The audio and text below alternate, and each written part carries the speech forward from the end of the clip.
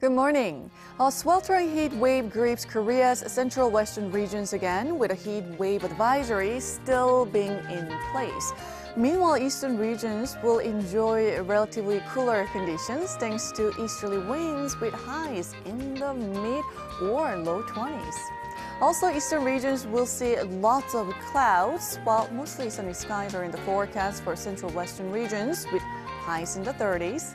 Meanwhile, parts of Jeollanam-do and Gyeongsangnam-do provinces could see passing showers during the day. While central western regions will finally get some relief from the heat as monsoon showers return on Wednesday. Nationwide monsoon rain is expected through Thursday. Rain will start Wednesday morning from the southern and eastern parts of the country, gradually spreading to the rest of the country by afternoon, so have an umbrella handy for tomorrow. Parts of Gangwon-do could see more than 150 millimeters of heavy showers, while Jeju and Gyeongsang-do provinces could see 20 to 60 millimeters into Thursday. That's Korea for you, and here's the international weather for viewers around the world.